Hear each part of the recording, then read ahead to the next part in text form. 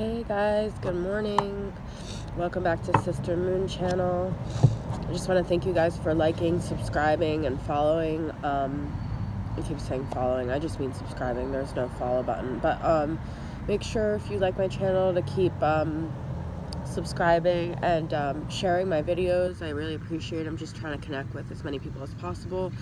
And the more likes that I get, the sooner I'll do your reading for next month. So hope everyone's having a good February so far, and I'm just going to go right into the Taurus reading and see what's going on for you guys.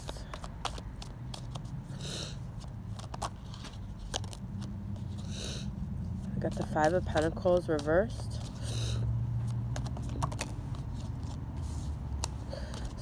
A lot of cards, but I'm going to take them because I like them. So, I got the Five of Pentacles reversed, but there's a Six of Pentacles, an Ace of Cups, and a Seven of Swords. It's very interesting. I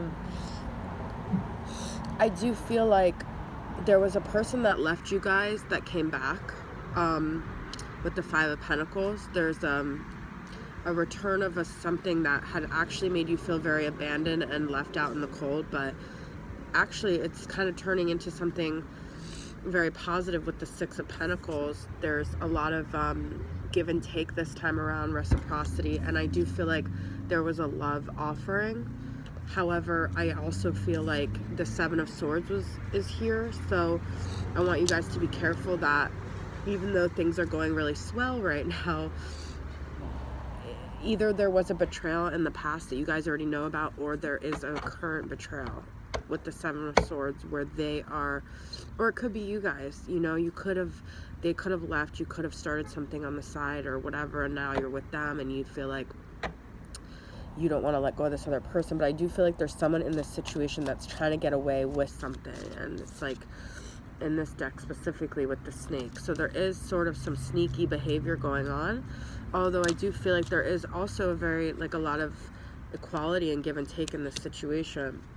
Yeah, I do feel like there was a reconciliation. Now, I don't know if this Six of Cups reconciliation is in regards to the person that you're with, or that you had another reconciliation with someone from the past, and this could even be someone that's like a childhood love or something. So that also could be, or they could be involved with a childhood love. So that could be something that's really hard to let go of.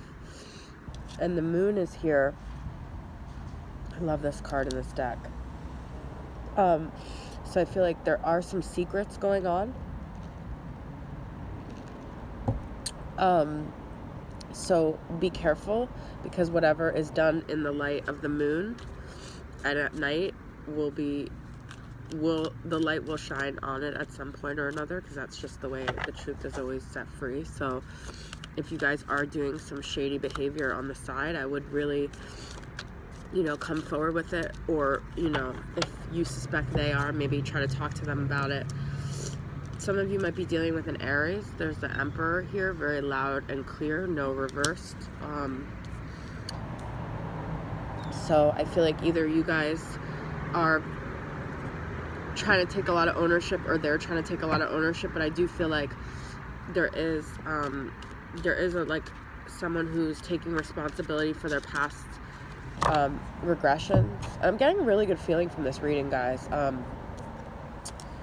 High Priestess is reversed, so I get the feeling that if you guys do have an inclination that there is some like cheating going on, or they have an inclination that the High Priestess is being ignored, and that someone's intuition is kind of being like stuffed down, because you guys feel like, well, you know what, like, we had our bad things in the past, things are going really well, I don't really want to like bring up anything negative. But this thing with the High Priestess reverse, it's like, this is your intuition, like, this is the truth, this is what's messages that are coming to you, and you guys might even be having dreams, you might be having synchronicities, you might be having I want to say coincidences, which is the same thing as synchronicities, but like a lot of things that are happening that are like very on the path of like, this is something that's really happening and you guys are ignoring it. So I just want you guys to be mindful that that is there for a reason, and that you shouldn't ignore that. never, ever, ever ignore your intuition, because that's like your guiding arrow, you know? Empress is here. Wow. Oh my God, guys. Okay. This is like, you guys are in a twin flame situation. I want you also to remember that if you are in a twin flame situation, whether it's the person that you're with or the other person, this bond cannot be destroyed. It doesn't matter what anyone says. It doesn't matter even what the situation is. If you're dating someone else, if they're dating someone else, this is a karmic bond that was tied together before even the concept of time that you and I can even fathom. And I feel like there's no need to worry or anxiety of losing this person, because they like are literally like intrinsically like tied to you. So if there's a fear of bringing something up that's gonna break this bond, or whatever you're doing like with your twin flame on the side, and you're like, you have to kind of honor this bond because it's not going anywhere. It's kind of like on an earthly realm, like your family, whether you love your mom and dad or your brother and sister, like they are connected to you through blood. So I don't know why this message is coming very clear to me, but the Chariot is reversed. So I feel like some of you might be dealing with a Cancer, but I also feel like there's a part of you, like I don't get the Emperor and Empress very often in a reading. So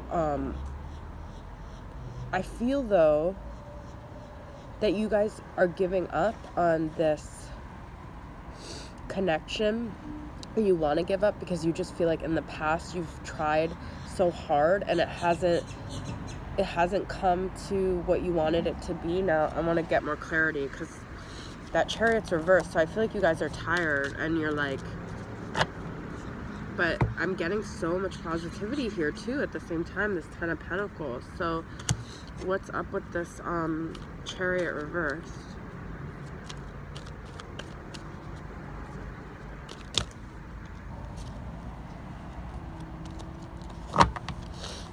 Taurus, Sun, Moon, Rising, Venus, Jupiter. Just got a like whiff of bacon. It's so random. I don't know why. I don't know if some of you have a pig or what. I don't know. That was very odd. There's no one out here even eating food or not anywhere. Chariot's upright here. Some of you definitely dealing with the Cancer, but and a Five of Swords. So that's what the message is here. This, in the past, this Cancer and the situation with them was very geared by self-interest, and it was like a battle. It was like you against this person, and I feel like you're tired of fighting it, and you're tired of putting energy towards it. Page of Cups is here. What's this Page of Cups about? The only reason I know the story is about that. Well, I want to say Pisces, and then I want to say a message between you and them, but I also feel like to remember, because the Six of Cups is here too, to remember that tender like bond that you guys have, that innocent, that, because I really think you guys are like either like childhood sweethearts, or you have an innocent bond from like lifetimes before. King of Swords is here, so it's reversed. I feel like there's been people that are communicating in a way that's really discouraging you from believing in that like heart center that you know and believe to be true, and you know this person is your twin flame, and there's people that are interfering, and they're like coming from a very, it seems like they're coming from a logical place, but they're actually not even coming from a logical place, because King of Swords is reversed. So they're coming from a very irrational place, but it's coming across as logical, if you know what I'm saying. So it's like they make you think, oh, you know what, I'm like living in fairy tale world here, like Pisces creative, like you know, whimsical, dreamy, like, I need to get my crap together, like this, I need to listen to these King of Swords people, but they're actually not even King of Swords. They're just coming from an emotional place and kind of making it sound like it's rational, because they're making you feel like you're not rational. So just listen to your intuition. That's all I'm saying. Like, tap into this High Priestess, because you're right on the money, literally, and you have this at the forefront of your fingertips. So believe in your own guiding system, okay guys? So that's the message I have for you. Thanks for tuning in. I'll see you guys next month. Bye. Happy Valentine's Day too.